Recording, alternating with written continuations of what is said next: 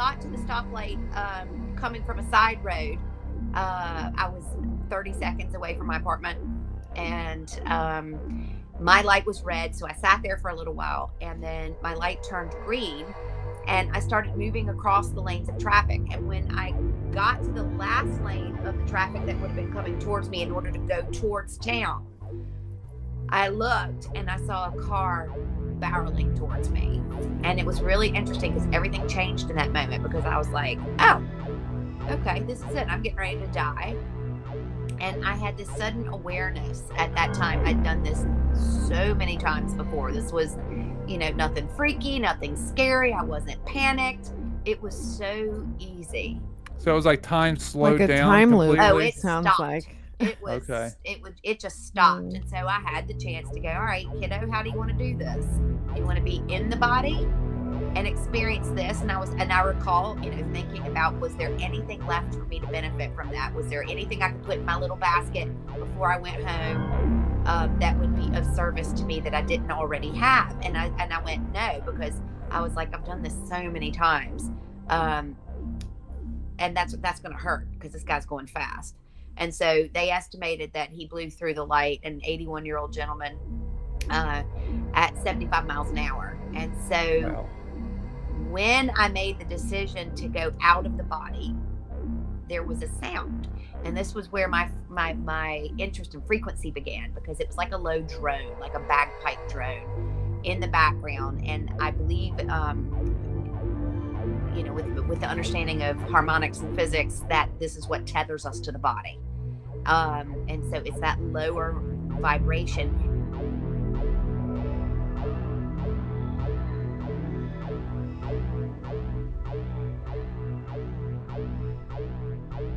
Hey, yo, welcome to the Godcast. Nothing is as it seems. Nothing. I mean, literally, nothing is as it seems. We took authority for truth instead of truth as our authority. The great deception is still to come. Not every human you see is human. A lot of us equate our value in life to the things that we have or the things we're able to acquire, and not the things that we're able to pass on. But just sharing this story allows those people who are just starting out to recognize that there's somewhere to go. Do you find solidarity within the differences, or do you find division within the similarities? And it was a battle for my soul. It's Nuck if you buck meets the gospel. What's up now? Welcome to Godcast, The Goodness Over Darkness podcast. Here's your host, Emmanuel Kingman. It's showtime. What is going on, everybody? Welcome to Godcast, The Goodness Over Darkness podcast. I'm your host, Emmanuel Kingman, and here with me for the intro is the frequency. It's the frequency of light herself, Mimi. Hello. I just now I can't even hold it in when I'm like waiting to hear what's going to come out of your mouth. I never know. I never know. Sometimes we have to redo it. Sometimes we had to redo it once. Sometimes one time. Sometime. Yeah. This is about to be number 2. No way. We're keeping this one. Okay. So our special guest today was Dr. Mary Helen Hensley, and she is a great interest of many of these things that we talk about here on the Goodness Over Darkness podcast: the healing, the spiritual, the I don't necessarily want to say the conspiratorial with her, but she studies ancient symbols, which is why she moved to Ireland.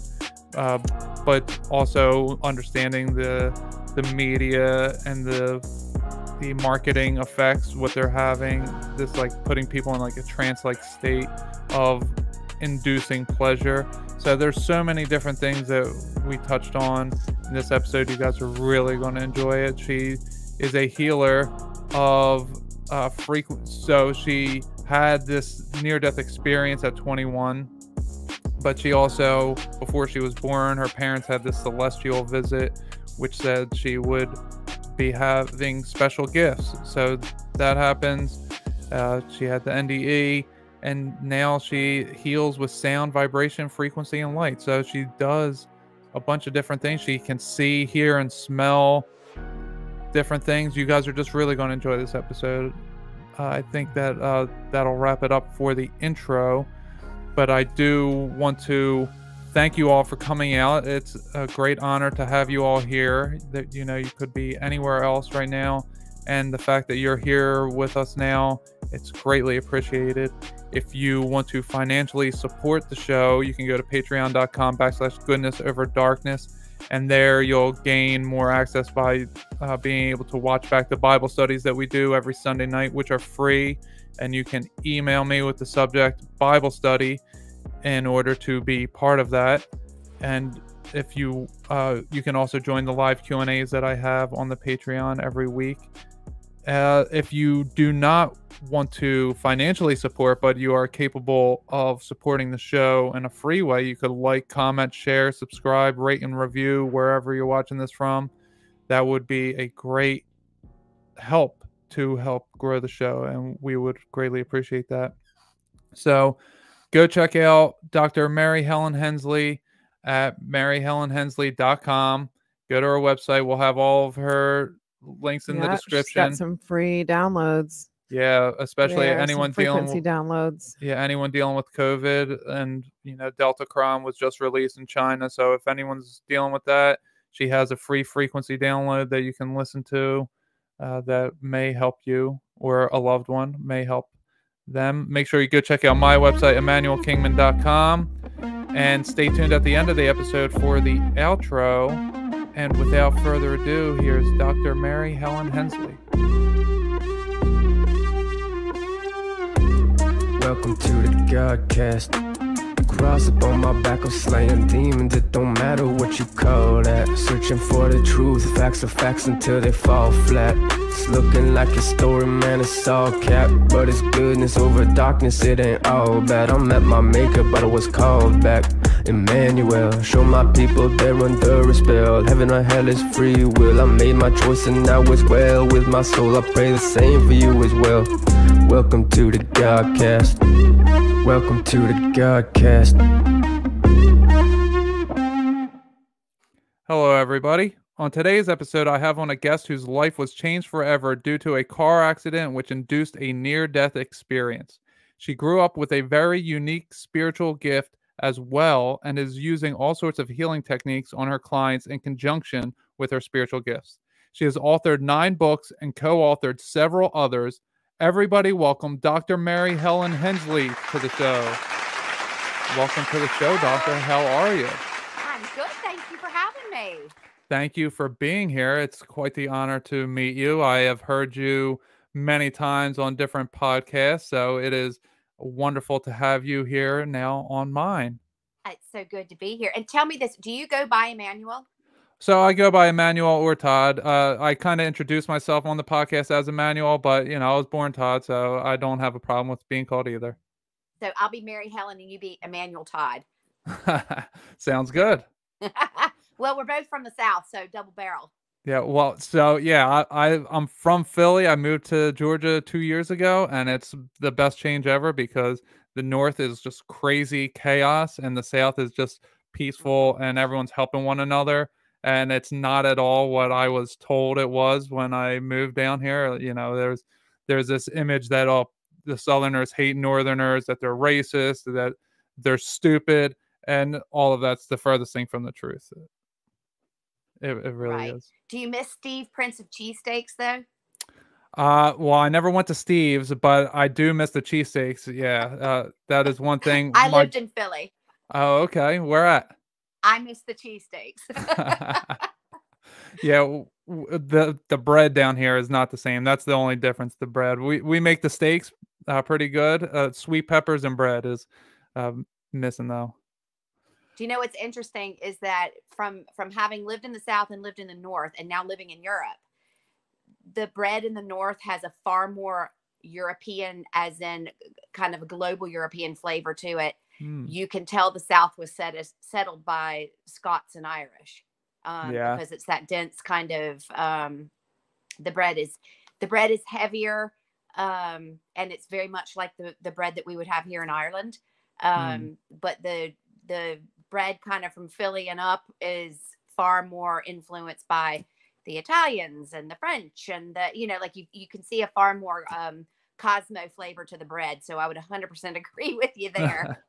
Yeah. So Ireland, that's an interesting. How did you end up in Ireland from South Carolina and Virginia and So from for Philly? real or the fun story? Whichever you prefer. No, I actually came here, would you believe, chasing ancient symbols. And I moved here from Oh, Philly. wow. Oh, nice. Yeah. So, yeah, everybody always asks, "Oh, did you marry an Irishman?" No, I did not. I came over here all by my lonesome and set up shop when I graduated from chiropractic school. And then to become chiropractic and allopathic medicine are so interesting because not everyone can get into medical school, but most people can get out. Everyone can get into chiropractic school, but not everybody gets out. Oh, wow. Interesting. So we sit a very intense series of national boards, state boards. It just goes on and on. And so while I was sitting all of my boards and doing all that, the guy that I was dating at the time, who was also in chiropractic school with me, he was from Philly. So that's how I ended up moving up to Philly. And I was the green thumb chiropractor. I landscaped in Philly for an entire year, which was such a, oh man, it was such a howl. I love the place. Were you in the city or were you in the suburbs? In the suburbs. Okay. Yeah, Which suburbs. County? Willits Avenue is where I lived. Willits Avenue? Yeah. Was that Chester County? That was what was it? Chester County? Chester. Yep. Yeah, right next door. I was in Delaware County, so right next door. All right. Yeah. So so it was one of those things where I ended up there and he was so great. He was the love that I had there with him was one of those classic examples of what love can be like. We were just crazy about each other. We were doing the same thing, but he also knew that I had a calling and I had a calling to go to Ireland, and that was not his calling. His calling was to stay in Philadelphia. And with so much love and so much support, he set me free. And wow. it was really an amazing example of how when two people are on path, on target, and they're following their hearts and their calling, it's wonderful to be in love. You know, he's since married and, I went on and I have two children that were born here in Ireland and, we're the best of friends and all, but it was one of those things where we just knew in that moment that I need to go here and he needs to go here. So Philly holds a very, very special place in my heart because of that, because it really was the first place that I embraced the concept that, this craziness that when two people come to an end of their story, whether it's 5 minutes, 15 minutes or 50 years, that there has to be some kind of drama in order to exit, that we can't, peacefully come to a space where we go, our storyline is done together. This is our stop. I'll get off here and you get off here. And, we wave at each other with love and move on our way. And it was really, that's what that place means to me. That's the message and the lesson of life that was ingrained in me from Philadelphia. So I hold a very, very, dear vibration when I think of that space. Oh, well, I love that. Yeah. And I love that that's how we get to start the episode here. You are someone who is very unique. You've had some very unique experiences starting before you were even born, right? When you were in your mother's womb. Do you want to tell the audience a little bit about what that was? Some people have womb trauma, and I had like the whole the wow womb experience, which was my mother, when she was pregnant with me, found out in the first trimester she had German measles. And so back in the day, I was born in 1969, but she would have been pregnant during all through 1968. And back then, that was not a good news thing to get from the doctor because it wasn't going to work out well. End of story. So my father was a Southern, he's a Christian minister, Southern Baptist. So they weren't like holy roller Bible Belt. My dad was actually a big football player, football coach. He used sports in the pulpit. It was a very unique experience, and his congregations were always full because they loved his sermons because they were always about sports. And he was just this really kind of cool, amazing room. He commanded a room when he walked into it, and but he was very devout in his spirituality and a very devoted Christian. Although one thing I'd have to say about him is he never pretended that he had all the answers. He just trusted. Christianity was the box with which, or the lens that he chose to view life through and pass on his gifts and have his experiences. But he never forced it on anybody. He just planted those seeds.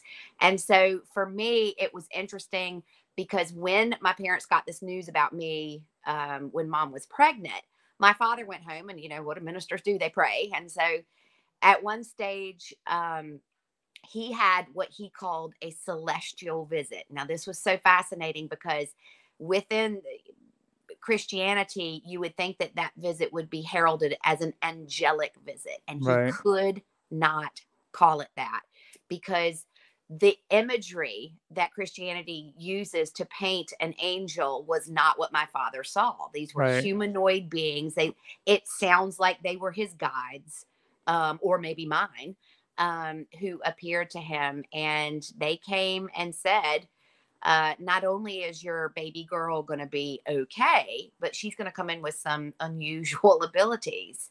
And so remember, this is 1968. He's being told this. There are no ultrasounds, so there's no way he would have known and that I was going to be a girl, or they would have known.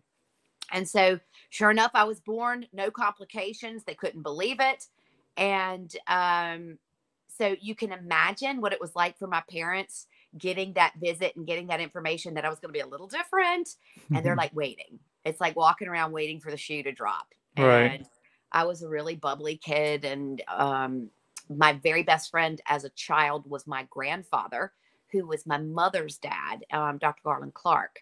And Judge is what we called him. That was his nickname. And he was my everything. And we spent a lot of time together. And he would tell me stories. And being a surgeon, he was also a very interesting character, because when Judge was 15, he started to develop these very interesting abilities. He had energy, heat, healing would pass through his hands at the age of 15. And hello, Mimi. And I presume that's Mimi. yeah, that's Mimi. She can't hear you yet, though. Oh, okay. Hi, Mimi. Hi. Am I on here? Yes, you are. Sorry, I tried to get here as quick as I could. Well, we're delighted you're here. But when the grandbaby calls, the grandbaby wins. Understood. And I'm talking about my grandfather. So when my grandfather was 15 and he started getting these kind of strange things that were happening, he was in Winchester, Kentucky, and he heard about a man who was speaking over in Lexington, Kentucky. And so he went over to see if he could find out some things about what was actually happening to him, because this man was meant to be quite unusual. And that man ended up being Edgar Cayce. And wow. Yeah. So Judge then grows up. He ends up going off and becoming a doctor, then a surgeon, and later then ended up consulting with Cayce. And so, so which is kind of fun, because it was his birthday 2 days ago, Edgar Cayce. And Judge died when he was 66, and Cayce died when he was 66. And I told both of them, forget about it. I'm not wearing myself out the way that you guys did. I will contribute in a completely different way.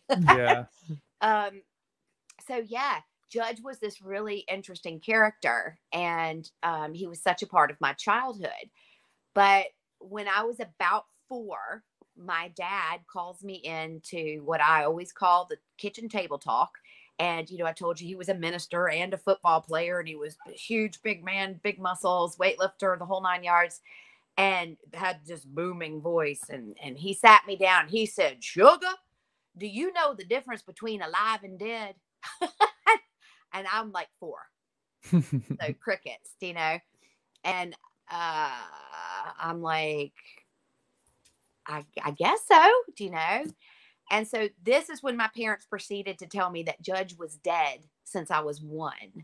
Wow. So all of the stories I would come back that they could validate, because they knew him well, and all the things that I would talk about Judge, were the same way kind of that I'm communicating with you guys right now. Like, I know that you're sitting there and you're real, even though I can't touch you right now, and I can't feel that the meat wagon, I can't feel the flesh and bones, but I know you're there, and we're able to communicate in real time. So wow. When you try to explain to a 4-year-old who's been interacting with, this holographic imagery of somebody, that this isn't reality, that it doesn't float, because that was very real for me. And the interactions, the information was real. The things he would tell me actually had happened. The things he would show me were things that we saw together. And so thus began my parents' wild ride, because now the things that those beings had said to my father were starting to manifest. Wow, so that's incredibly interesting. That shoe done dropped at age 4. Okay, so let me ask you a little bit about, was his appearance holographic? You said it wasn't the same as everyone else? Well, I guess because to me, like I could see him sitting on the end of my bed. Right. I can remember and feel touching his hand today, because I communicate with him on a daily basis. Okay. Today, he is more virtual in appearance than physical. Okay. Now, that's not to say that he hasn't appeared physically on numerous occasions, but it's still slightly different. It's not like me. So like transparent? It's not like what I'm seeing with you. So maybe like when we went from digital to analog, is that when, or analog to digital? Excellent example. And I am using that from this day forward. Yeah, that's a great analogy. Yes. They're both doing the same thing, but that vibration has sped up. So the need for his physical appearance when I was 4 was probably far more necessary than it is for me at 53. Okay, that's greatly interesting. I mean, I've never seen anything. I think that would kind of freak me out. have spiritual gifts that were unlocked to me. I can communicate with pretty much any energy that exists around me, whether it's plants, animals, trees, clouds. It's all consciousness. I can hear them. All I have to do is tune into it. But I haven't physically seen anything, and I think that whatever's out there, it would know that it would kind of freak me out, so they don't want to present themselves that way to me. It's very, very interesting. I don't know how I would react if I saw something, at a young age like you did, and you just assume that it was just the same as everybody else. So as someone who comes from a Christian background, I'm sure you're familiar with the term, the familiar spirits. Could it be that this is a familiar spirit, that it's a false image that is presenting itself as something you would know so that you would trust it? I get asked this question all the time, and it's if they've spent my entire lifetime presenting this front of love, openness, compassion, healing, acceptance, just this projection of all things wonderful, then wow, they really wasted their time on me. Yeah. At some stage you'd think, like, are they waiting for my deathbed to make a demonic appearance? No, because I get asked that a lot. I actually lost a very, very dear friend for that exact same reason, who had gone into went down a rabbit hole, and as humans do, can borderline on that strange little bit of psychosis, and then overthink things to the point where well, hang on a second, if I can't do this, then what's happening to you must be bad, right? Because I can't give it a name, it doesn't have a flavor, I can't do this, so it must be wrong. Right. And we see that a lot, and particularly in the South, that would be those bad things that you might have heard of before that you found out weren't really true. Well, they didn't come out of nowhere, because there was a lot. The South has gone through a massive transformation. Like, I found it a great joy going home. Now it's very, very different than it was even when I was a child.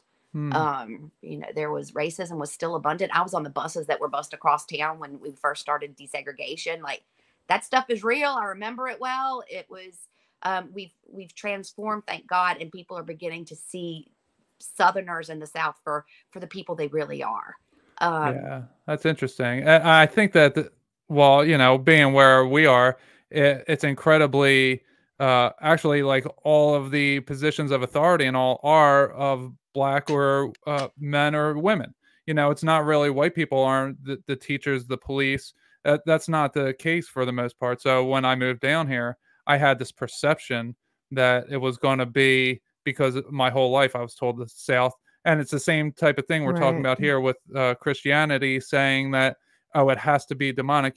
People are just telling you things that they heard somewhere else, and they're just repeating it. It's an indoctrination type of thing without experience. It's fear-based. It's non-understanding. Totally. And with these encounters, celestial beings, angels, when you actually find a depiction of an angel that's actually written about in the Bible, they're very different than what we assume they look like. And there are good angels and there are bad angels. So, or not necessarily bad angels, but there's fallen angels. There are demons there. So people, when you're operating from a place of fear, then everything is, how can this hurt me? How can I be in trouble with this thing here, rather than, okay, let me see the wonderment and the joy that may come from all of this.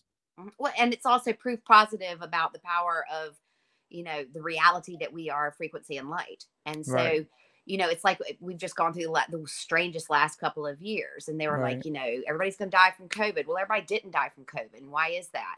Because everybody's course, their life path, their purpose, their time here wasn't meant to be devoted to that. Some people used it as an exit, and some people did die from COVID. And so it's kind of like, smoking kills, ... some people.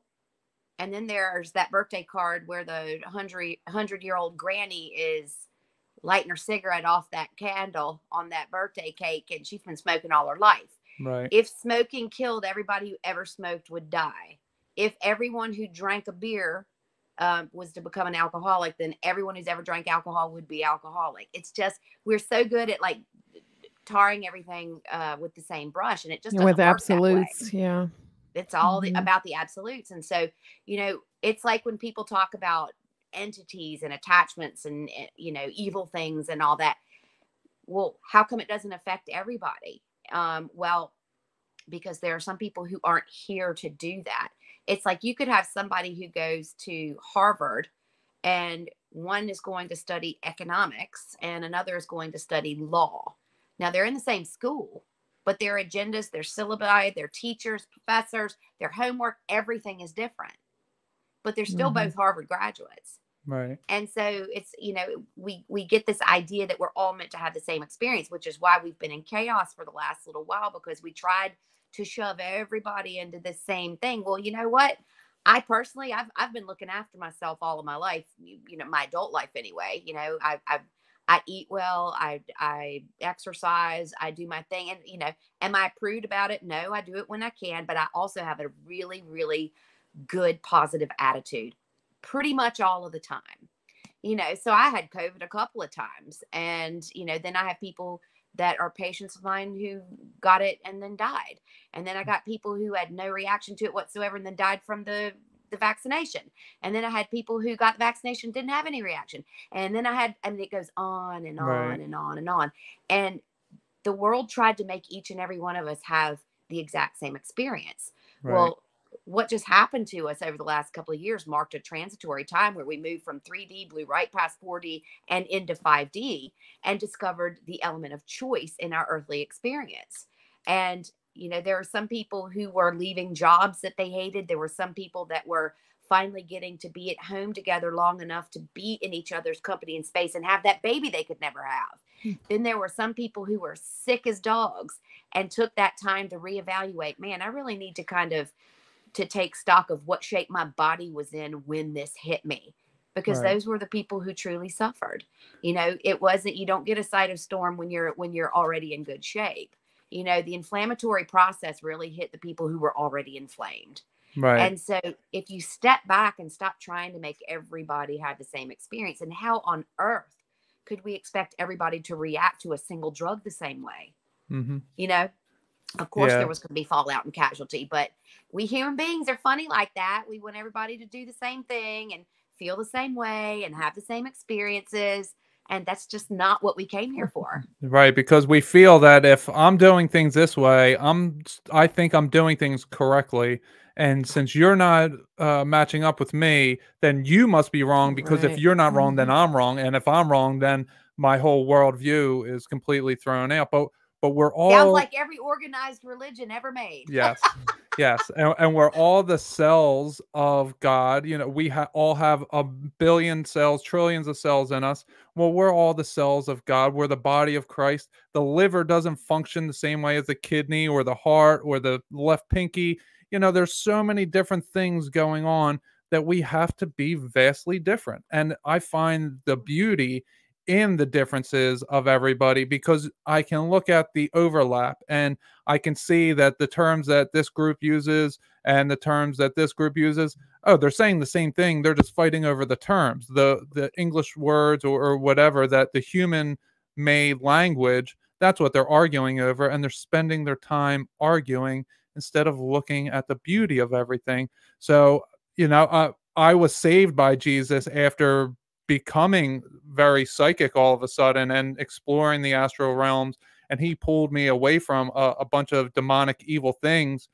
And because I learned him through the energetic nature, through psychedelics, through meditation, him coming to me in the clouds, because I talk about him in a different way, Christians attack me. I don't get attacked by anybody but Christians. And it's the strangest thing that I'm not talking about the right Jesus, and you know, it's just so much to it. But I look at things and I'm like, no, I know the energetic things exist. Like, I experience them on a regular basis. Like, and so when someone tells me like, no, we're just physical beings, like that's the furthest from the truth. And you have a great experience from your NDE. Not that it was a great thing that happened to you, or maybe it was.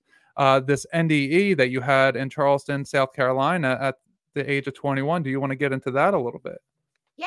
So I was on my way to a Christmas party. I worked in a sign company, and it was December 14th, 1991. And it was hot in Charleston. And I was wearing a t-shirt and shorts and a little jingle bell around my neck. And I was in my little Toyota Corolla and pulled up to Highway 17, which is a major highway, which you guys would know down your way. Yes, we do know it very well. Yeah, it's right here. It's right up the road. Yep. The crossroads of my life, metaphorically and metaphysically. Yeah, she started out in Philly before she moved to Ireland, Mimi. Of course she did. Of course I did. And yeah, so I got to the stoplight coming from a side road.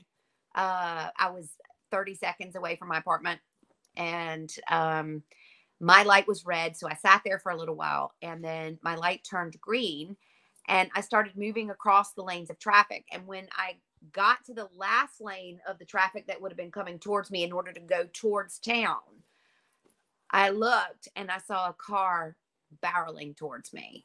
And it was really interesting because everything changed in that moment, because I was like, oh, okay, this is it. I'm getting ready to die. And I had this sudden awareness at that time. I'd done this so many times before. This was, you know, nothing freaky, nothing scary. I wasn't panicked. It was so easy.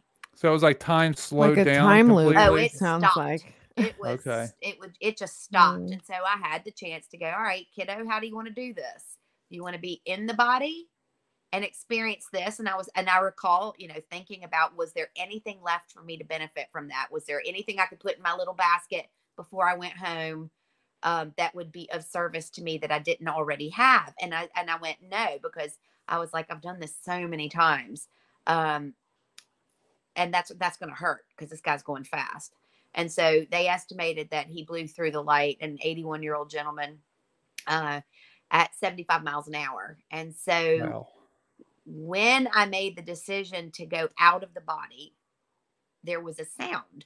And this was where my interest in frequency began, because it was like a low drone, like a bagpipe drone in the background. And I believe, you know, with the understanding of harmonics and physics, that this is what tethers us to the body. And so it's that lower vibration. And it's interesting to say here too, because I would love to see, do you know JP Sears? Do you know that comedian? who does all the spiritual. Okay, I would love to see him do something about how we talk about things that are low vibe and high vibe, because it has been just robbed by the spiritual community. Because it's like, again, it's that thing we were talking about before, where it's got to be good or it's got to be bad or this or the black or white, blah blah blah.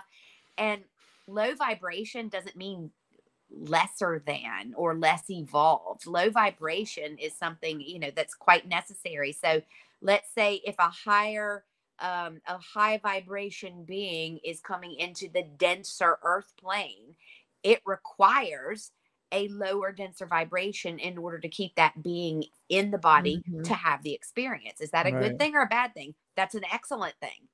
But immediately we're like, oh, we're so low vibe, or she's so low vibe and I'm so high vibe. And this thing that we do, it continues on, that dichotomy, that separation, the illusion that we're not fractals of the same whole. That's, you know, kind of how we buzz here.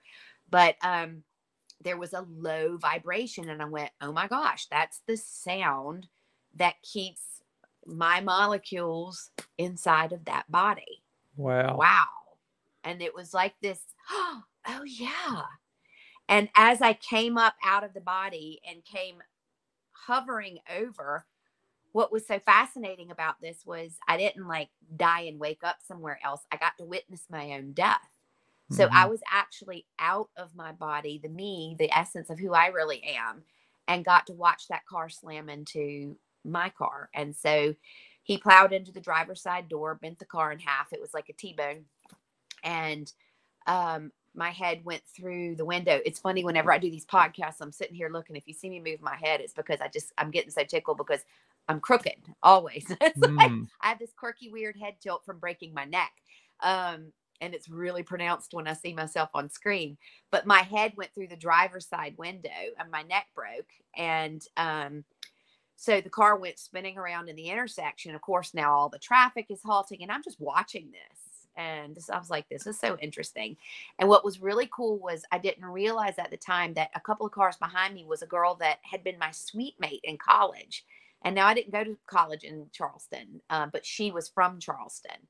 And I mean, it was a big city at that time. It was probably about 350,000 people. And she just happened to be 2 cars behind me. And so the relevance of that experience was that out of the body, I got to watch her realize that it was me in the car. And I could feel everything she was feeling. And that was how I experienced the accident, because I had no sense of trying to clamor back or, oh my God, I'm too young to go. You know, it was nothing like that. I was watching with this kind of detached interest, very grateful for having had the body and the experience. And I was like, okay, next. And I got to experience the horror of the death, but only via her feelings, via an empathic type of relationship with it. Because I always use this example because it's the best one I have figured out so far. I told you before that when I was doing all my exams to become a doctor at the end, that I was landscaping in Philly. And it's hot in Philly in the summer, y'all. And, humid, yeah. Oh, man. So much. And so I'd be pushing this big lawnmower around with my boyfriend, the things you do for love, in these apartment complexes. And I remember at the end of the day, I was the fittest I've ever been in my life then, by the way. But I was so hot, and I'd come in and I'd peel the clothes off.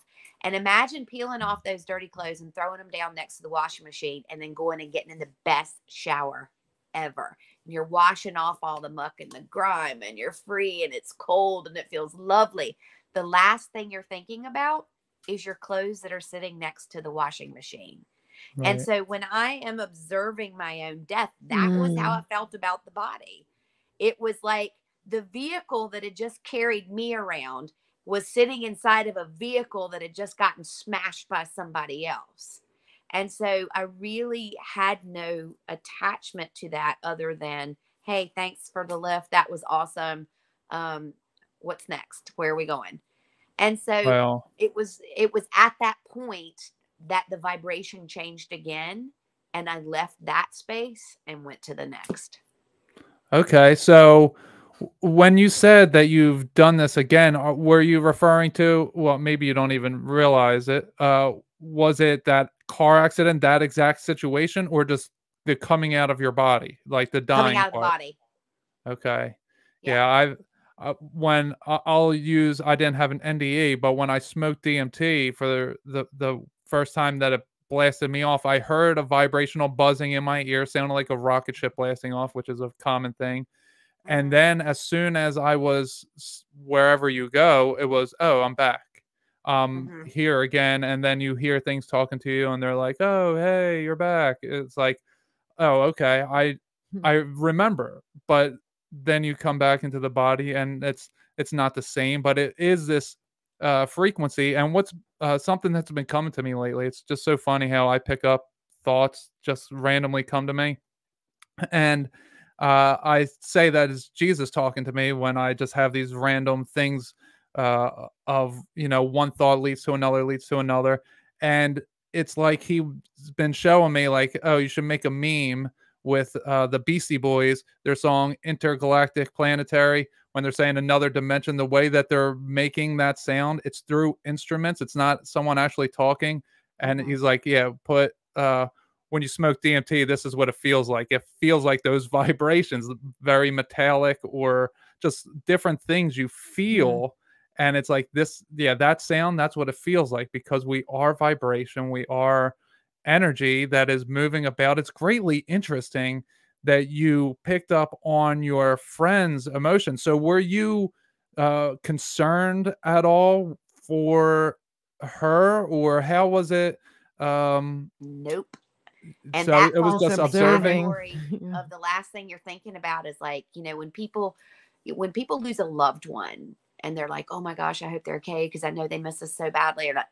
Sorry to break it to you folks, but you're the last thing they're thinking about. And that's not because you didn't matter. It's because they now understand. You step into this all-knowing space. Right. It's like the concept, you're familiar with parables and imagery from the Bible, when you're talking about counting the hairs on each individual's head, until you get into this space, it's like God is everywhere at once, and that blows people's minds. They can't understand how that is.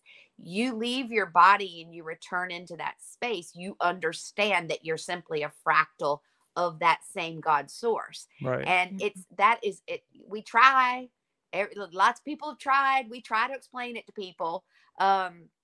But it is a very personal experience. And this is why when some people go through a transformation, whether it's a religious transformation or a spiritual or emotional transformation, and then they're like, oh, this is what you were talking about. Yes, that's what we were talking about. You can't have that experience for somebody else. It's like when Right.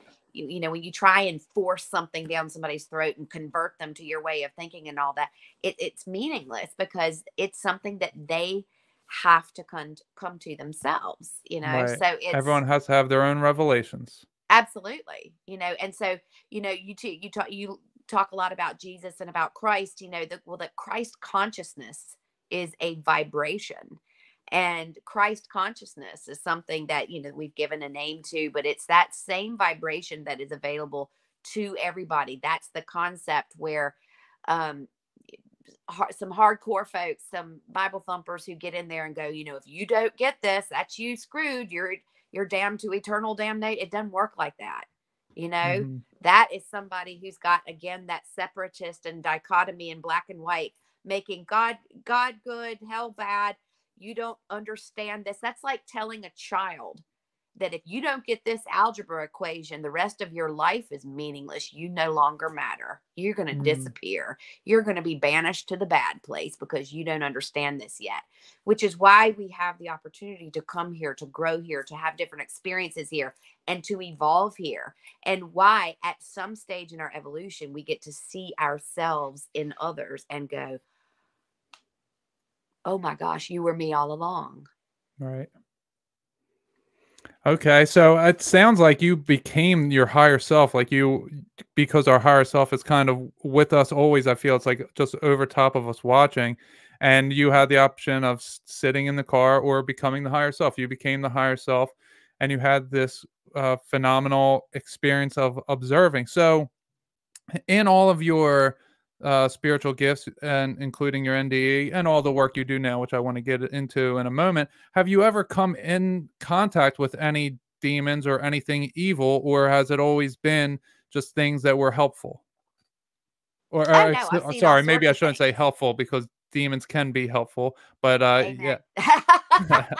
Yeah, things Yeah. that were just perfect, or I'll say Yeah, it's benevolent. kind of like, we have different playgrounds that we play on, and depending on where you are in your life, and I like to use the example of the patchwork quilt, and it's got multiple squares, and so I can be on my square and somebody else could be on their square over there.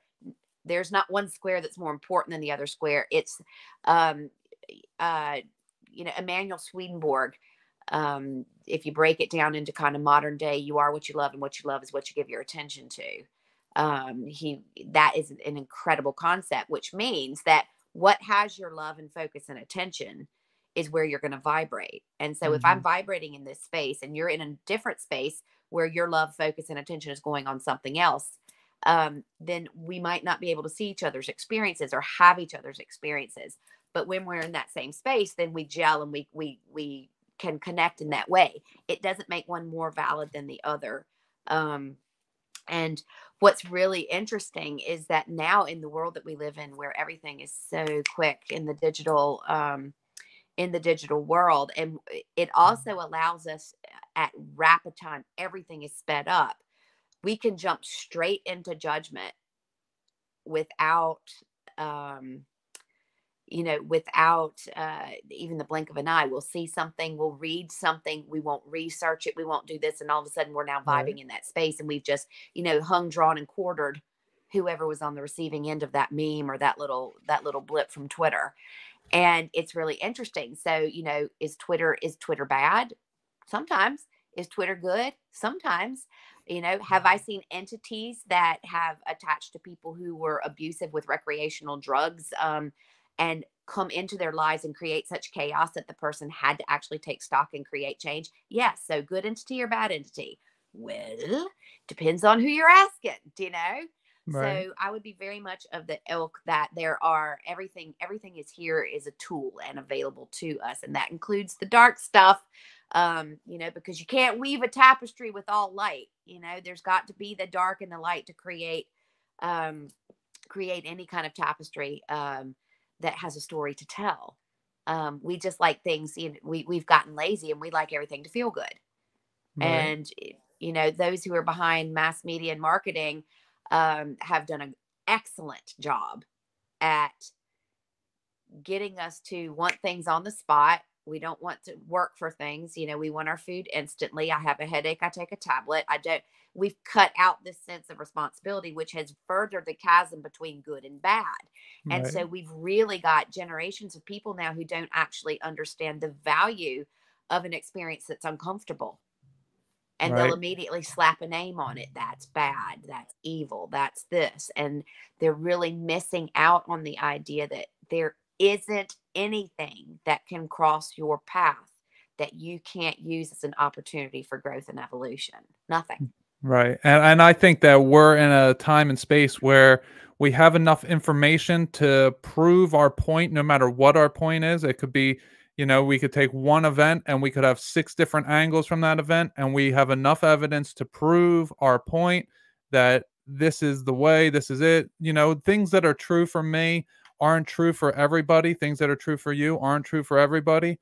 I think there is some kind of objective truth somewhere in the middle of everything. When you take everyone's experience combined and you try to add that together, I think there is an objective truth. But I think that so many times we think that our truth is objective, but that's based upon the ego and the body and being separate, and divided, because we live in this world of just division everywhere, that it's so hard to grasp that you could be saying and doing all the things that you're doing and in touch with all these benevolent things, and someone else is doing and saying the same things, and they're just in touch with things that are malevolent. It could work out that way. So it's a very things vary from person to person. Like you said, whether you get something injected into your body or you take a medicine, or you smoke a cigarette or you drink some alcohol, it's never going to affect the same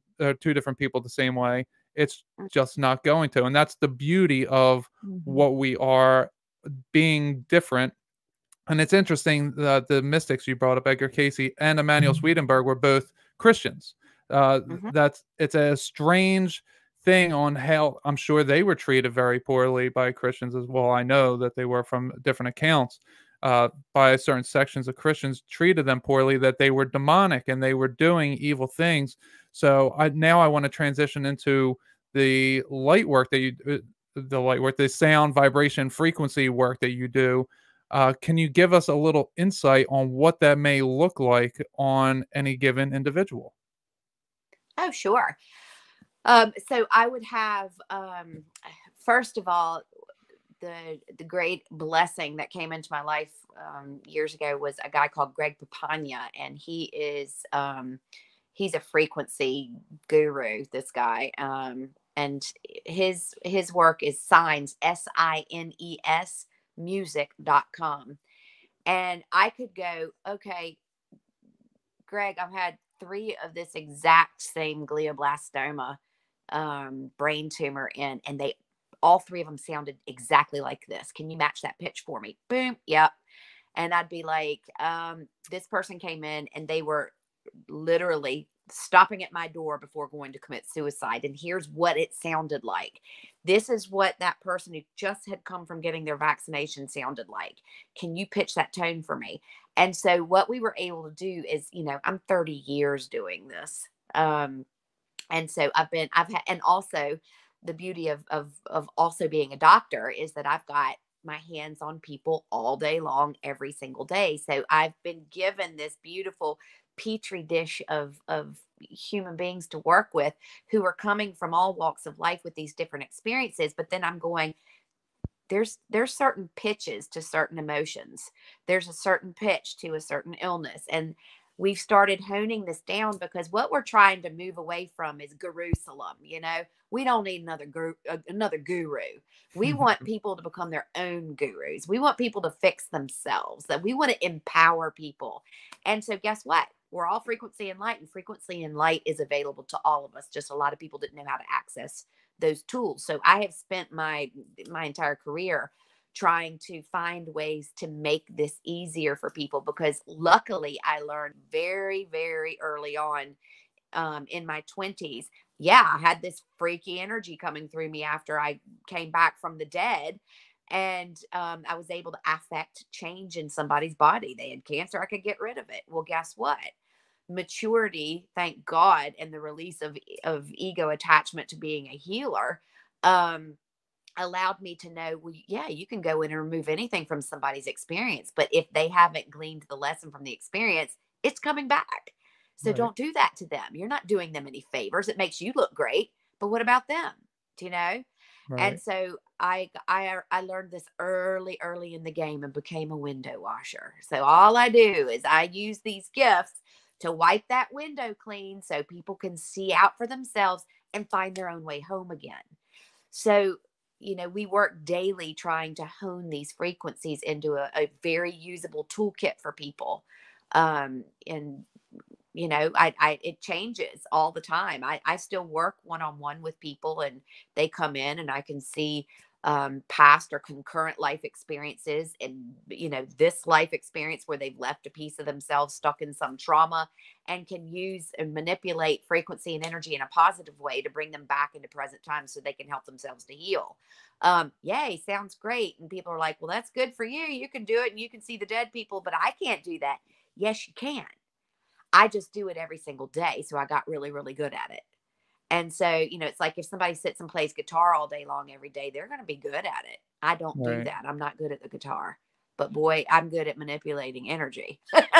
And so I'm trying to continuously work throughout my life to bring this into a tangible, accessible way for anybody to be able to use it. And all they have to bring to the table is a little bit of discipline. And guess what, my friends? That's what we lack. Because Right. there are so many people that you would think, well, everybody wants to heal. No, they don't. Because people use illnesses, people use emotional states to manipulate the world around them in uncomfortable and negative ways just as much as they do in a healing and positive way. And you don't get to decide that for somebody. You know, I've had so many people, I can't shake a stick at it, that have come in with cancer who, you know, they're like, but I'm getting attention from my spouse for the first time in our marriage since this happened. And do I really want that to go? It's an excellent crutch. And so it's really interesting what you encounter with people. People who hang on to trauma or abuse stories because it gets them somewhere, or it's a great excuse not to engage or get close to people. Like it just, the list is endless of how people use their experiences. And so for us to come in and try and, you know, go, you're healed to every single person who crosses our path, it doesn't work that way.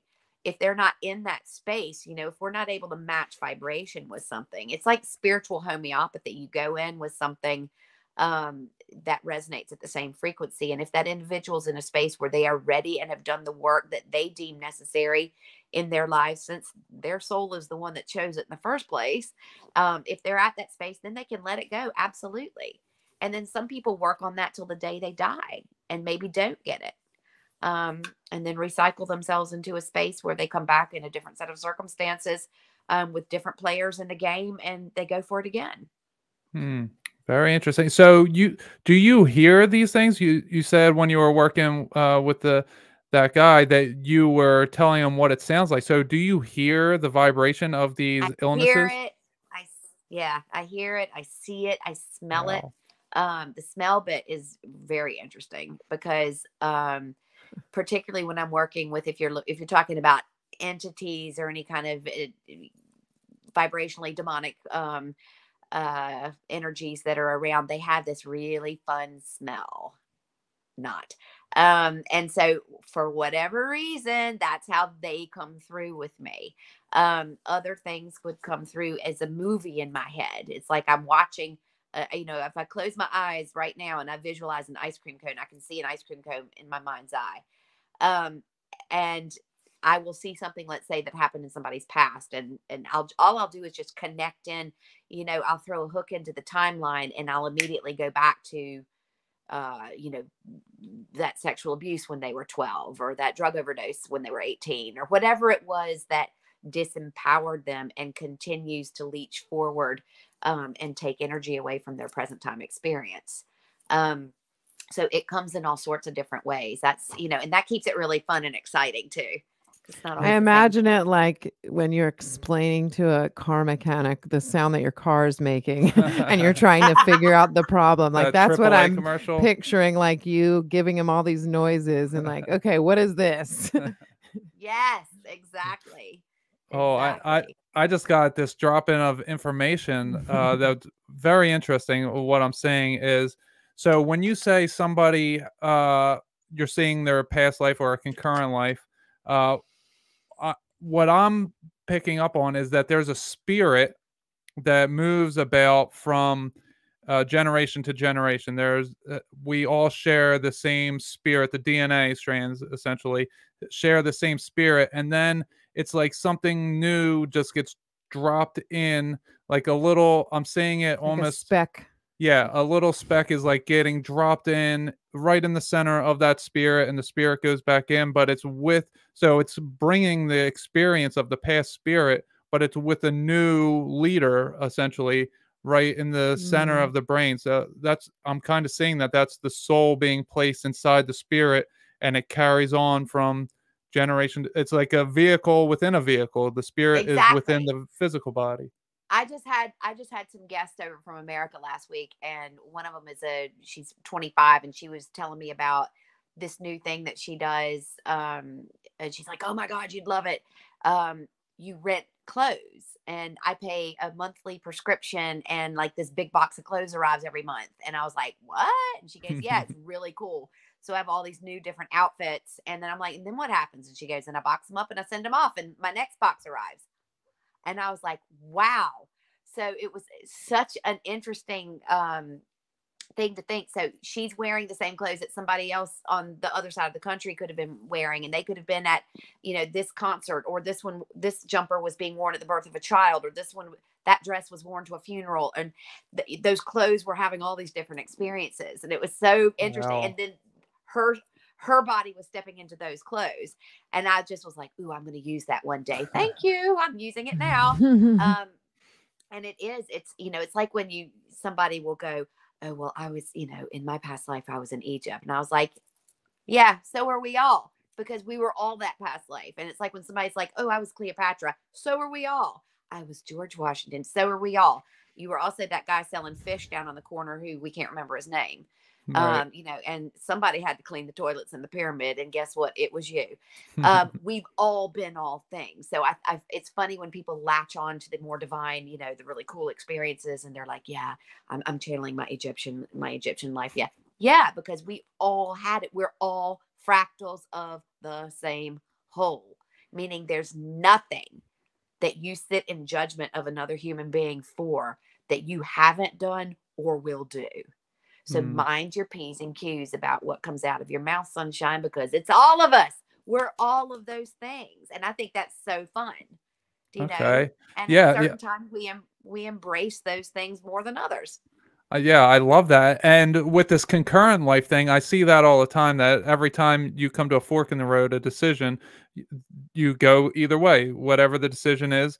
So in your opinion, I don't know if you've ever even thought about this, but how do you think that we arrive at the place that we are? Why don't we go with a certain decision, and why do we go with a certain one? Have you ever thought about that? Why the physical reality works the way that it does? That's the fun of this Monopoly game. Do you know? It's like you come in here and this place has a certain set of rules, right? Right. And I always love using that example, because it's like we come from that same space. Let's call it that God on the Godcast. We're coming from the God space, right? And so we come into this, and people are like, why would we come into the pain and the suffering and all? Because when you make the decision to do it, it's not real. And then the whole point is, by following that rule book, you come in here and you forget that temporarily. It's never permanent, right? But you forget that, and you come in here. And so in this, it's like when we play Monopoly with our friends, you and I both know you're not a silver dog and I'm not a silver shoe. And you know that you can't buy Park Place or the water utilities factory for a $500, pink dollar bill.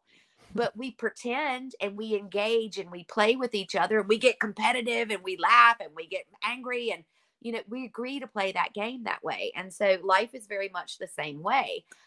You come in, there's a certain set, it's like having an outline, but everything that happens in between, that's what free will actually is. It's that you can come in your silver shoe and you can make certain decisions. I roll the dice and I land on Park Place, and I have the option, no, I don't think I have enough cash yet. I'm not going to buy that right now. That's how games work. Right. And so we come in here and we have that choice, that free will.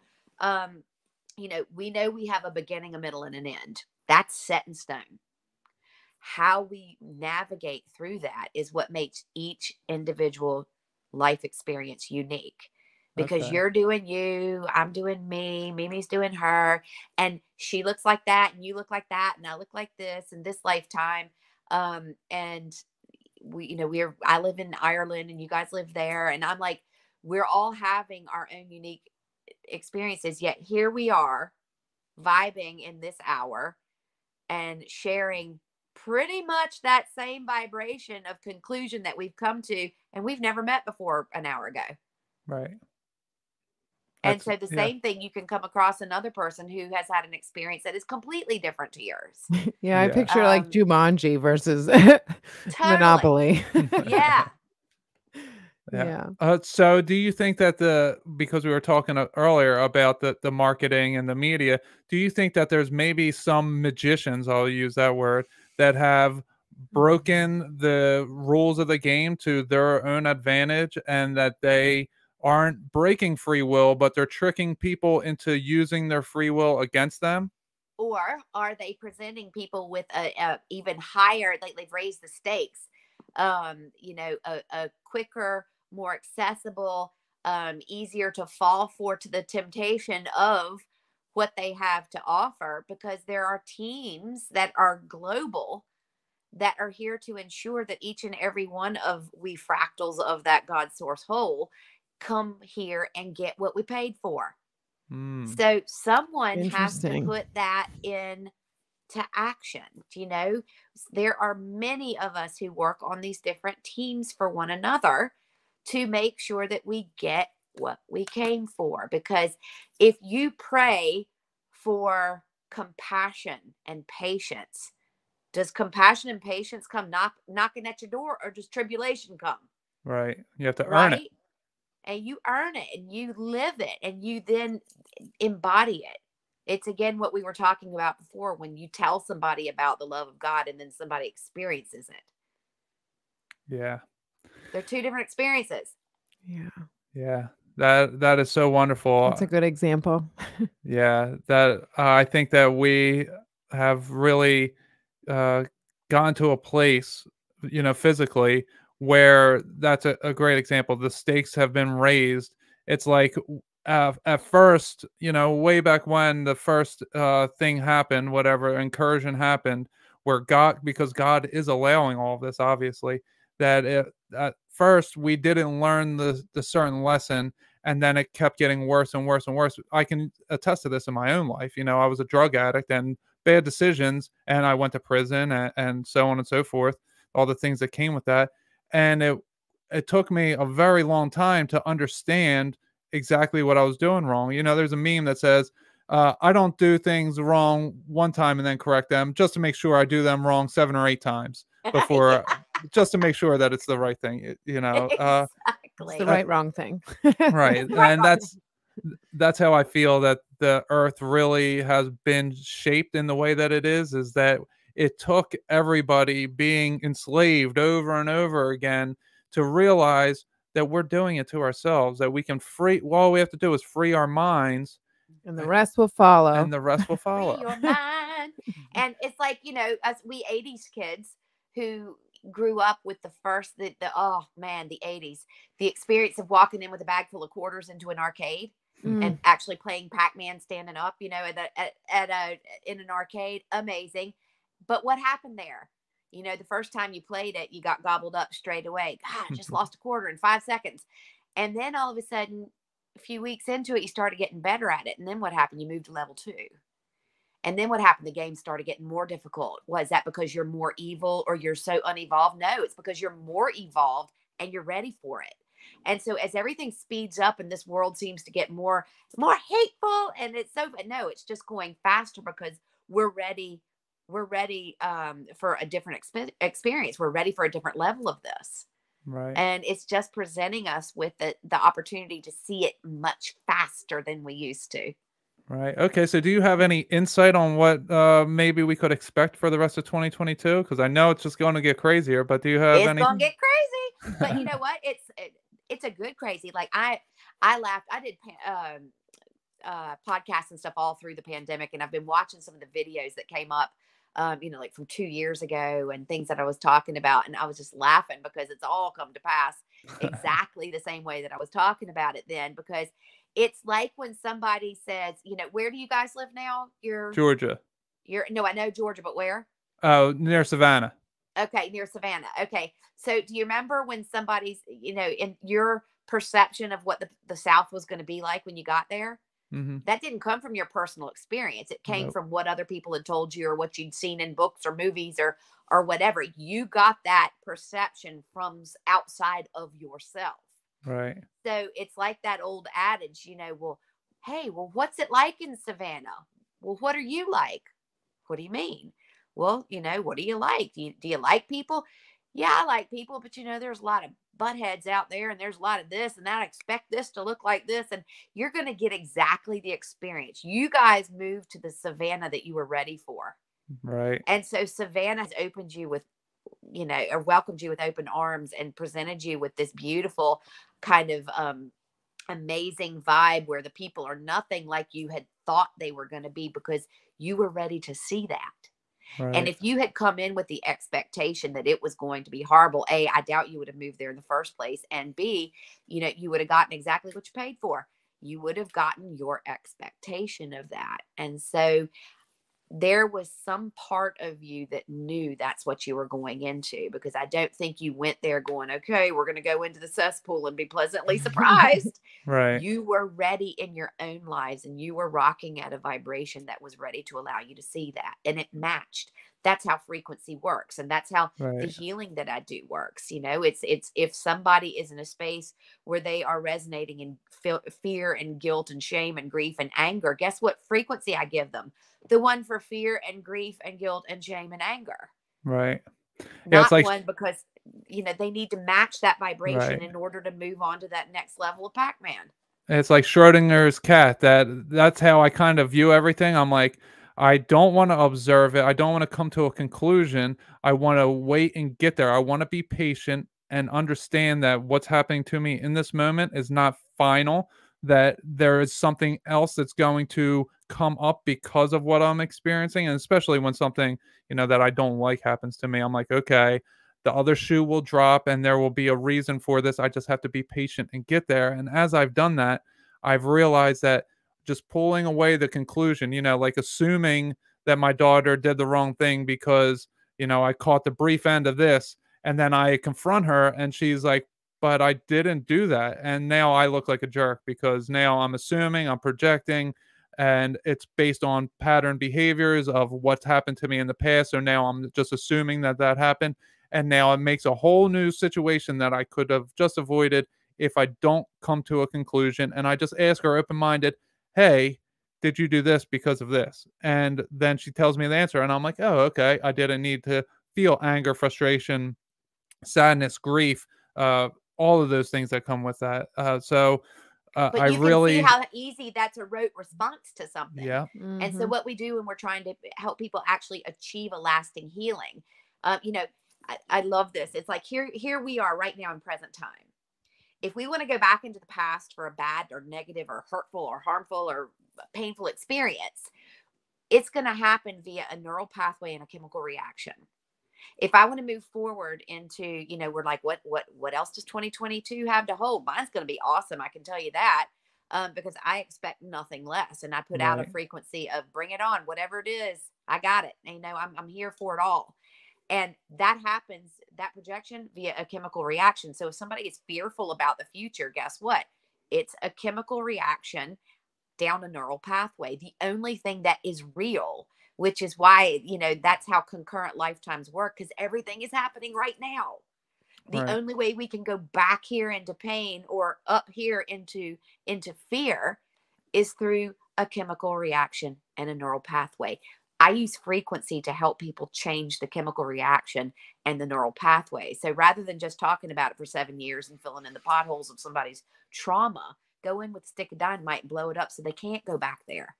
All they can do is go back to the experience and glean the wisdom from that. But the trauma can no longer steal from them. Wow.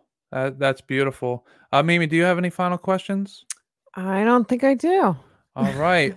So the way that I like to go out here is I like to ask my guests, what is your go-to grounding technique? You know, in this world that we can just pop out of our bodies at any minute and we never know when it's going to happen.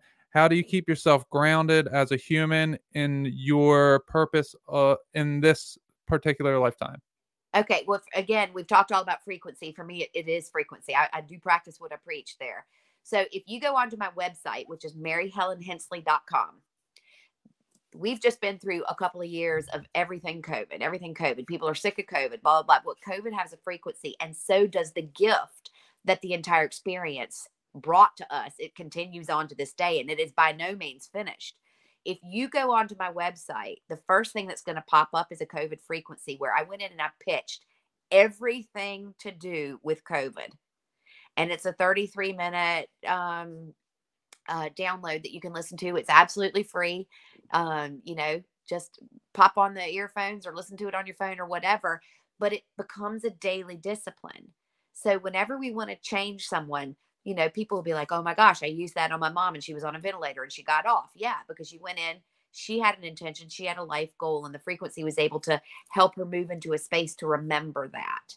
Wow. You know, there's nothing that's going to go in and change the course of someone's destiny, but we can enhance their experience, you know. So if they're caught somewhere And if the body has become overwhelmed, if the spirit or the emotional state has become stuck in a state of overwhelm, you can go in with frequency or words or a kind deed, and you can affect change that then pulls them back in and puts them back on the right path again, you know?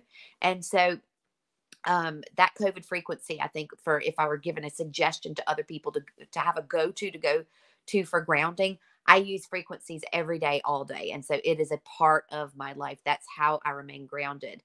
There's a download that's on my website called Larimar Dreams. Now that's a full album, and that comes with all the different frequencies, and there's a listener's guide and all of that. But as far as something that people can start immediately using on a daily basis, go get that free COVID frequency and start using it.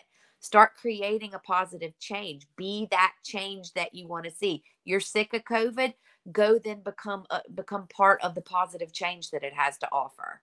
So use that frequency. It's beautiful. The music is lovely. And there are layers upon layers of different frequencies in that. And from everything from DNA repair to if your body has physically had to deal with it, or if you are emotionally fraught and distraught from either the fear of it or the loss from it, or anything that could have changed that affected your life in a way that you felt was harmful, to all the people who had a really positive experience from it. They fell in love, they quit a job they couldn't stand, that's 2 years of my life. Yeah. So, some people went through and finally cleaned out that garage that's been sitting there for 10 years waiting for their attention. Some people went and cleaned their bodies up. They started to detox. They began to realize, because one of the things that happened with COVID is that everybody who got it got visited by the ghosts of COVID past, which is it brought to the surface things that people experienced physically that the body hadn't yet dealt with, but had stuck in hibernation. Right. This is why people got these freaky rashes and these weird things that happened, because the body is beautiful in its capacity to pack things away. That's why we have so many fat cells. Fat cells are like little storage units. And so we can take things that we're not able to digest and deal with on the day and save them for later. Because guess what? Surprise, surprise. Everything is food. Not just what we put in our mouths. Everything we experience is food. Right, we and so consume when it you all. see exactly. And that's the purpose of fat in the human body. It acts as a filter. It acts as a storage place. And so when you see people who have dealt with what's going on in their lives, they're usually in a state where they're resonating in a really good, healthy space. When you see people who have extra fat cells, they will inevitably have traumas and filters still in place that they haven't dealt with yet. Right. Right? Yeah. I tell people all the time, especially clients, like you'll start losing weight as you release spiritual, mental, and emotional traumas. The weight will just come off, and you won't really know why. I mean, Mimi lost 60 pounds here in a few months. I lost 100 pounds myself at one time, and it's diet and exercise. Create problems to stop losing weight. Diet and exercise are great tools, but also is dealing with undealt with traumas, emotional, mental, and spiritual. We all are having different experiences, and we all look different in our bodies, but the bodies are designed for, these are like, it's like wearing a spacesuit in outer space. Well, this is an Earth suit in Earth. And so they're designed to do certain things, to comply with certain sets of rules and regulations. And one of the things is, as we evolve towards a better understanding of the fact that we are intrinsically entwined in mind, body, and spirit, that the suit is here to work for us. And the second that we're off path, that we're losing sight of what's in front of us, the body will throw up a flag and go, hey, woohoo. It's like when a woman is over nurturing, what's the first thing she gets? Breast cancer. It's so predictable now at this stage when you learn how the body works. And when you start learning the tricks of the trade, you're able to avoid those things. And this is why some people got COVID and stayed well, and some people got COVID and died, and then there were a whole bunch of people in between who got really sick. Yeah. I like what you said on another podcast when you said, sometimes we have these major moments, and they are because we're not doing what we're supposed to be doing. And so we kind of need that about face to turn around and go to where we're supposed to be. So I feel that way about like weight loss or near-death experience, like your body, you're not healthy somewhere, somehow. There's something in you that is not what it should be. And you have this about face moment that changes you. Exactly. And it's, that I think I was referring to in that space going, that, oh, you've had a near-death experience. They're so this, I told you, Jerusalem, no more gurus. Right. It's people who have had near-death experiences and came back and were fortunate enough to come back to tell the tale. They didn't have them because they were so highly evolved and doing everything they came here to do. I was the one who was writing down the scores to basketball games because I can see things before they happen, and then cracking open a beer and after the basketball game and going, look here. That was me serving humanity. Right. So I got a big fat smack, broke my neck, and went, oh, hang on a second. I remember what I came here for. Yeah. Very interesting. You had your near-death experience, and you had your experience, your addiction and that experience. And I had a trauma experience that I just was like allowing it to happen, I guess. Mm-hmm. And until it blew up. Yeah. That's when I started like the about face and started taking care of me and fixing me. I love that. That's the first time she's opened up a little bit about anything. So that's wonderful that she's ready to open up about that. That was like a mini. Hey, it's something. It's a mini. We're unwinding that thread. Absolutely it is. So do you want to let the audience know where they can find you? Simple. MaryHelenHensley.com. And I'm on Facebook under my name, Dr. Mary Helen Hensley, author. Mary Helen Hensley on Instagram, whatever, all those things. When I managed to remember to get around to them. I'm still trying to digest technology. Yeah, it's tough sometimes. Oh boy, it is. Yeah. So it's a lot of people will reach out for healing sessions, but one of the double-edged blessing and curse of social media is I get, after every single podcast, inundated with requests for healing to the point where there's just simply not enough years in the lifetime to get to it. So right now I'm kind of on a pause where I'm just working out of my office. Kind of, I can't do the distance work because they're just literally not. I would work all day and come home and work all night doing that if that were the case. And so I'm trying to come up with a better way, which is I don't want to go into podcast world because I love being on the podcast. Mm-hmm. It's like I don't like to cook. I love going to people's houses to eat.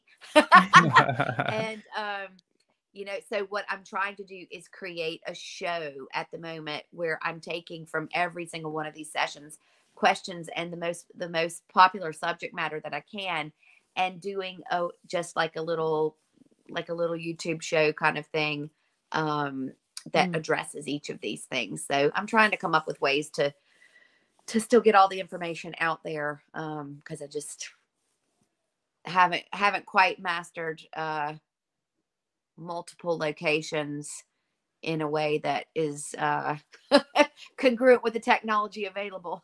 Right. All right. Well, we'll have all the links in the description. I want you guys to all check out Mary's stuff. This was a wonderful conversation. Make sure you guys stay tuned for the outro, and we will see you there. Dr. Mary Helen Hensley, we can hold on a second, and we'll say goodbye to the audience. Bye, everybody. All right. Welcome to the outro, everybody. So thank you all for sticking around for Mimi and I, our analysis of what we just talked about. And I want to thank you all for being here. And again, if you want to support the show financially, patreon.com/goodnessoverdarkness. Scrolling across the bottom if you're watching on YouTube, just like Dr. Mary Helen Hensley, her website was scrolling across the bottom the entire interview if you're watching here on YouTube. If you don't want to financially support, but you could like, comment, share, subscribe, rate, and review wherever you're watching this from. I'm sure any support is welcome. Yeah, I'm sure that it has something on there that you could do, and that would be great for the show to grow because the algorithms, we aren't getting pushed to the top of people's pages. When I look around and I see that my show gets very little views, but I have more subscribers on YouTube. I have more followers on Twitter, but I have no interaction on those platforms. I see that I'm not being shown the true numbers, or that my show is just really being held back because comparatively to others, it just can't be the true numbers. Something's not right with that. So if you could just take the extra step of hitting the like, comment, share, subscribe, rate, and review, one of those things that will greatly help the show. So I appreciate all of your kindness and patience. And now let's get into the show a little bit here. So what did you think of our guest, Dr. Mary Helen Hensley? I did forget to bring up, I think it was, oh man, what's her name? Mary Hilda Clark? Is that what it is? It's something Hilda Clark. But the book that I got that is How to Heal or Cure Any Illness has a lot to do with frequency. The Cure for All Diseases. There it is. Who is it? I have to. Hilda Clark. I was close. What is it? I said it's Hilda Clark. Yeah, there we go. Yeah, but that's exactly what she reminds me of, is healing through frequency and sound.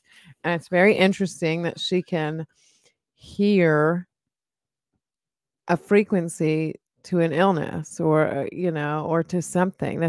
It does really remind me of trying to explain a car noise to a mechanic. That's all I could get. It's a AAA commercial. Sometimes if you watch the video, you'll just see me laughing to myself. It's because I get these thoughts in my head that are funny, and I do want to say them and I don't have a chance, or I do have a chance, but I'm laughing to myself because that's exactly what I hear. Just like when she was talking about Monopoly, all my brain is seeing is Jumanji. Is I'm not playing Monopoly. I was dropped into some Jumanji, Well, do you remember that AAA commercial? It was where people are going to the mechanic. They're doing just as guys it's going. Yeah, but I'm like, how does she get him to match? I want to know. I want to be there when she's like, this is what it sounds like. And then he's like, oh yeah, I got that right here. Yeah. Here's the pitch to that noise. Well, he must really know his frequencies, his music, I know. That's also what I was thinking of. I wish I could, play more music or know more.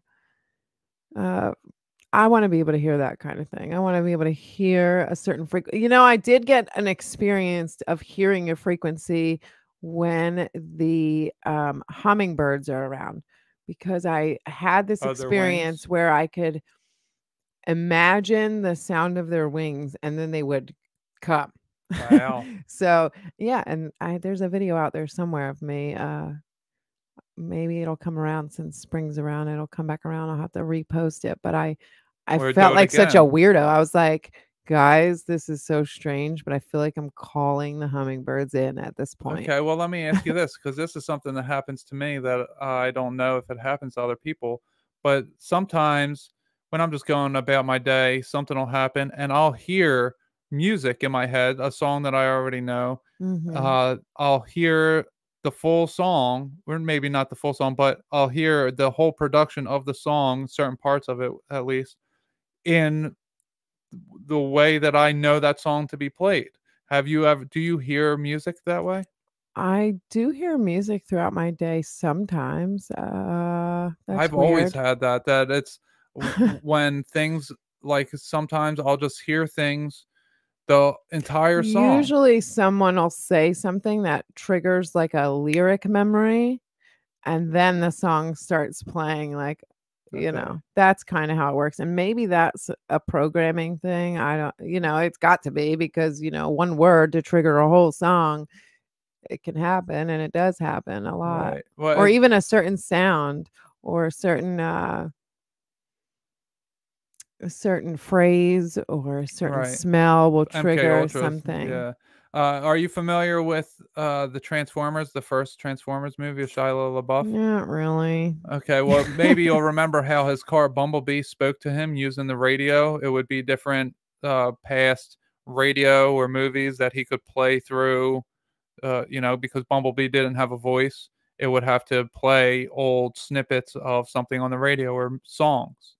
And that's how it would talk? Okay. Well, that's how I feel sometimes.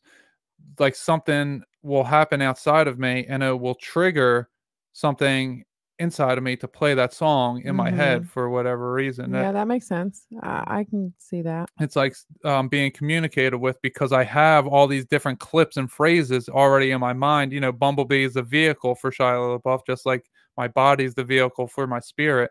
And at different times, for whatever reason, different sound clips are played to communicate something that, because it can mean more to you because there's so much going on with the song. And they're very specific to you. Of course. Right. And there's so much more going on with the song and so much production. And I've had this my entire life. I don't know that everyone does. I only thought about it just the other day that maybe it's something that well, it's like when you said "Free Your Mind," and I was like, "There it goes." Yeah, that song. There it goes. Yeah, it's that's playing what played in my mind too. And then Dr. Mary Helen Hensley was singing. Finished it off. Yeah, she did. Yeah, because that's one of those phrases, like Mimi said, it's programmed into all of us to have that. And it's not only that, but I actually see in my mind, because I saw this on Modern Family. That's not something that I even watch all that often, but back when it first came out, that the gay couple,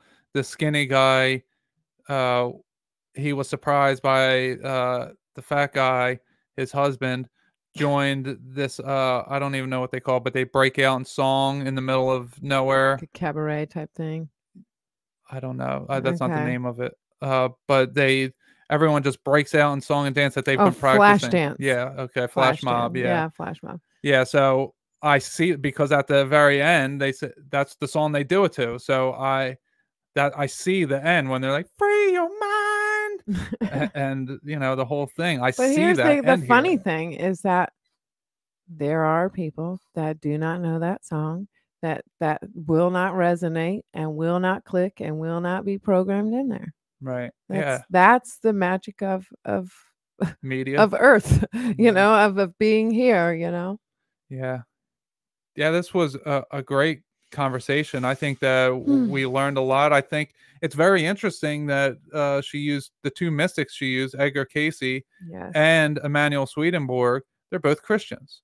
So, there is something, it's like there's obviously something to what she's talking about, but there's also something to Jesus Christ, that he is the creator of everything. And those two gentlemen knew it very well. And they knew it in a mystical sense as well as in a biblical sense. So, while everyone likes to talk about Edgar Cayce being a healer and a seer and all of that, like, yes, he was those things, but it was under the foundation of Jesus Christ as his Lord and Savior. Okay. Before you even said it. Yeah. When you said "but."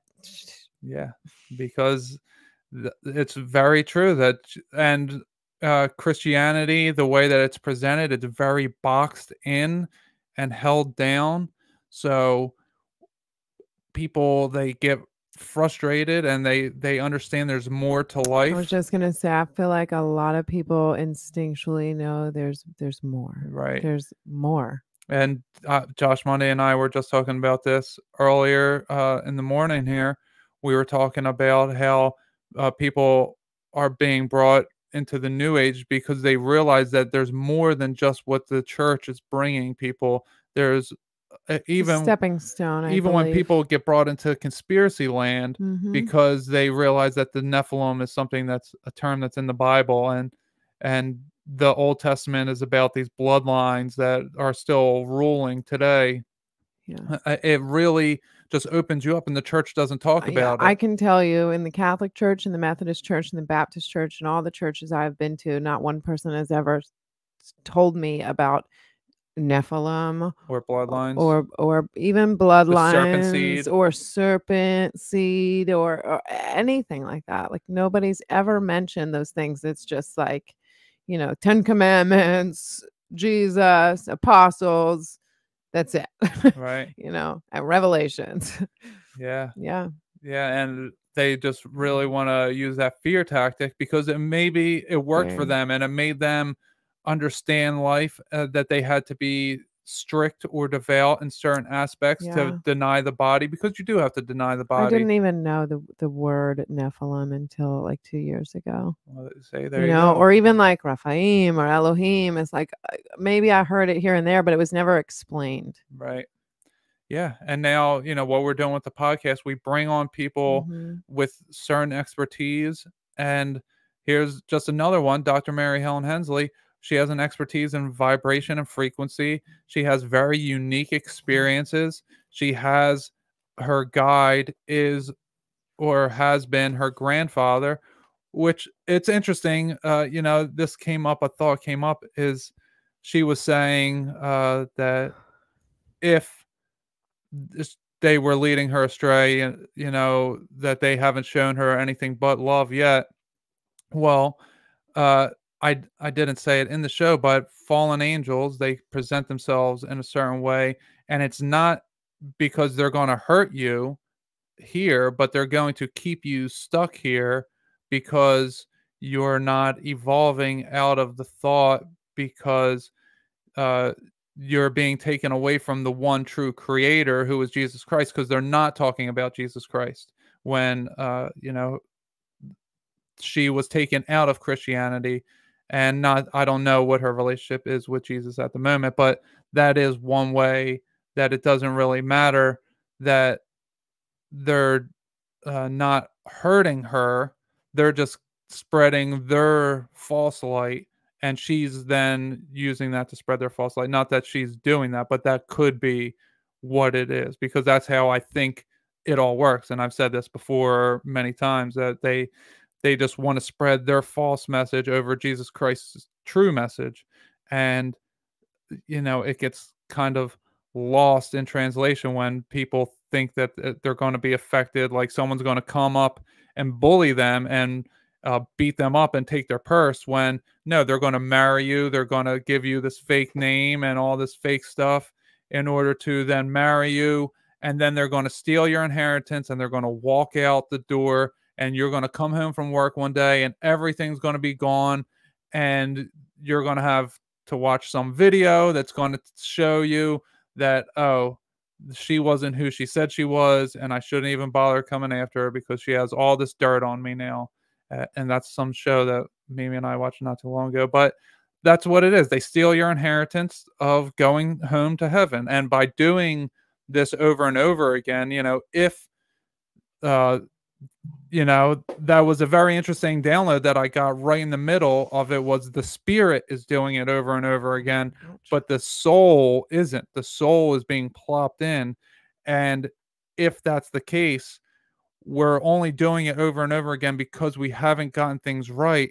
And what is the one thing that the Bible talks about is when everybody bows the knee to Jesus Christ, that is when it ends. So we won't be doing it over and over again once we all understand and have him. That is, I get this beautiful vision of this like fractal flower bowing, like everyone just. Well, I actually had that one time when I popped out of my body and then I was popping back in. It was like I was outside of the bubble of creation.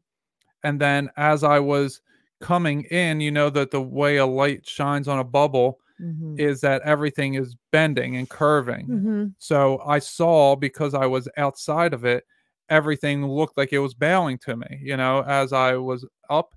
And then as I'm coming in, it's all bowing. And then as I got into it, everything stood back up. But it was bowing to me, curving as I was exiting and then entering again. So I remember that. Yeah. Greatly fascinating stuff. Oh, and so I think that'll do it for the show. But there was one dream that I wanted to talk about that happened. And the only reason I'm going to talk about it is because of the guest we just had on talking about celestial visitors. And last night I saw something on Instagram that was like, whoa, that's weird. So I had this dream on Thursday. I can vouch. Yeah, that I told her about this on Thursday.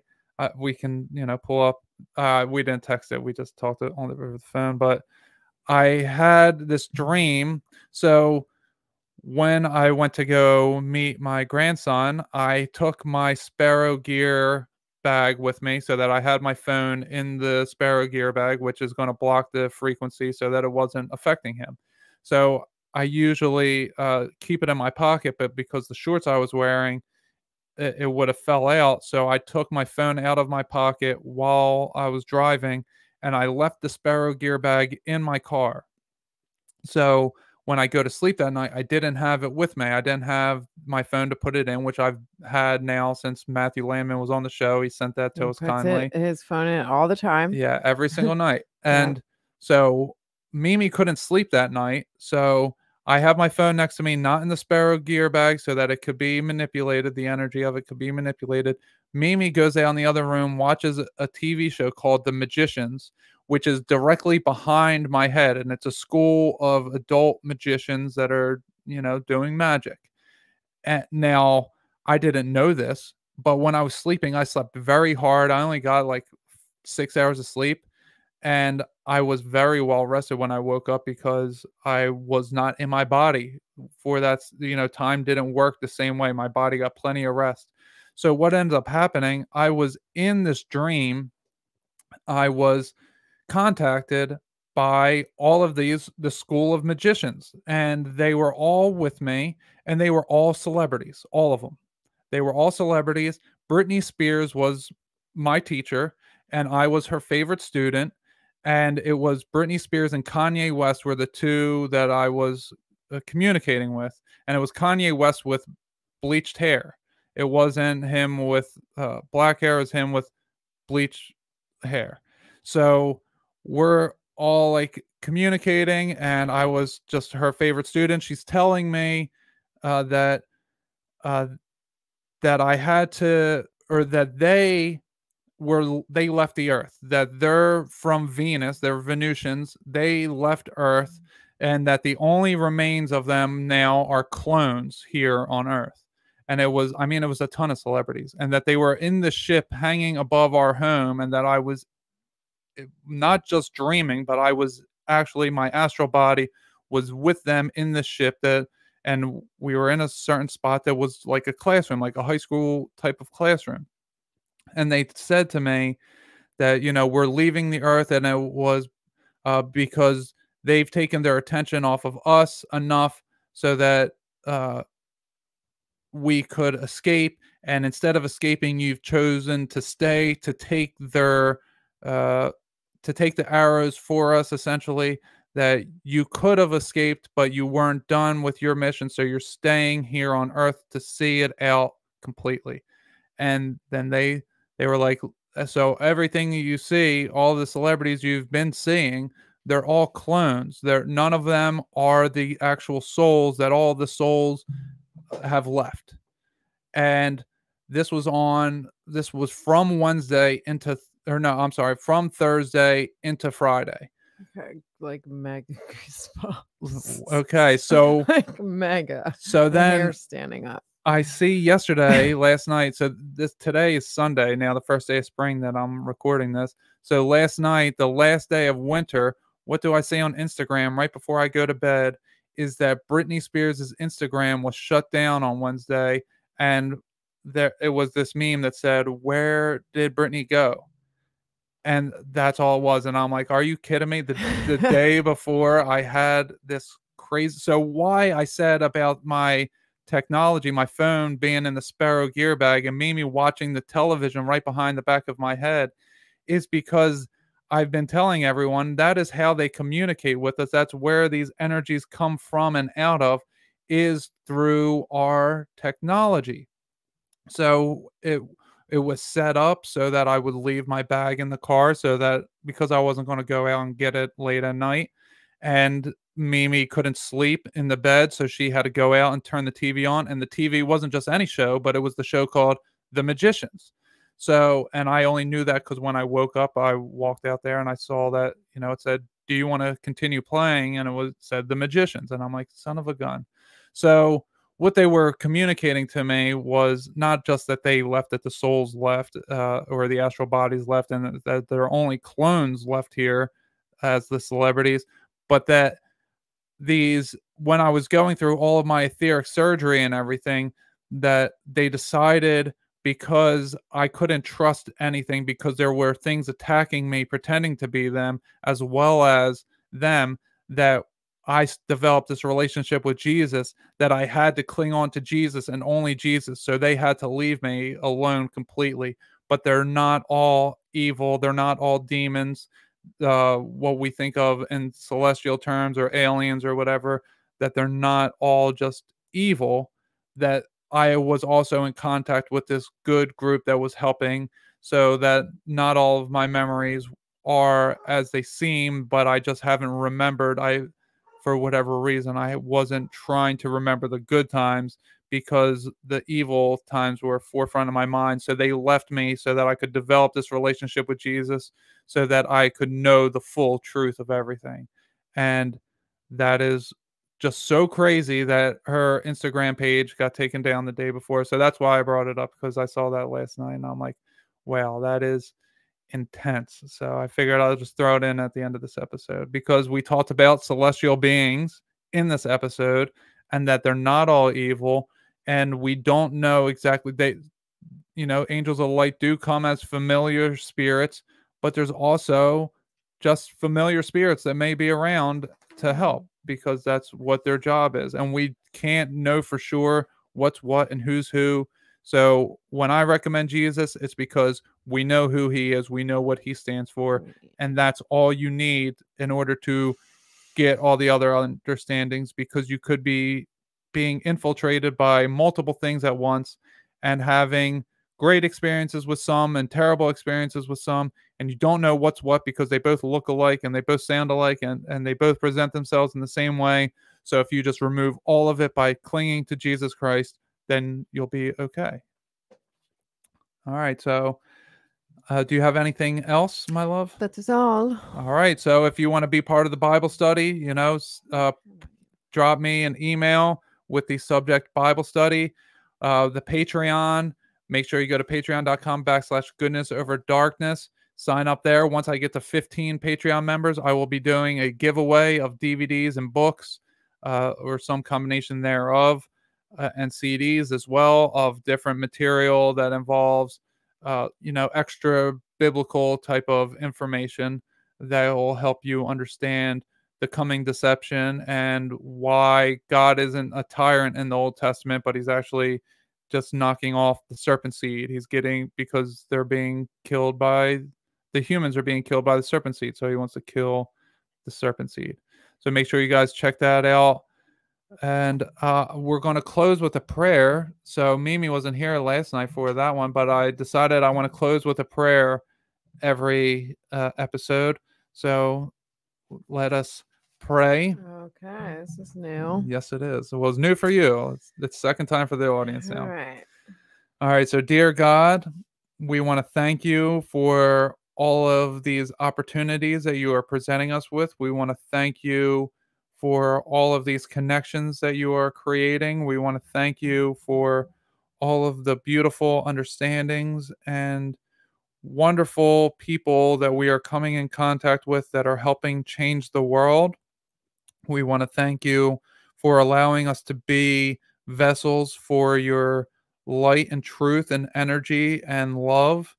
And we just want to thank you for providing us and guiding us in all things that we do and all the things that come to us on earth. We really appreciate everything. We want to ask for peace and holiness and love amongst everybody who's hearing this. We want to ask for healing and protection and guidance for everyone that is hearing this.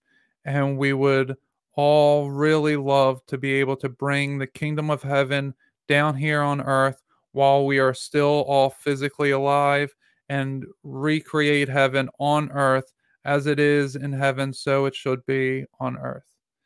In Jesus Christ's name we pray. Amen. Amen.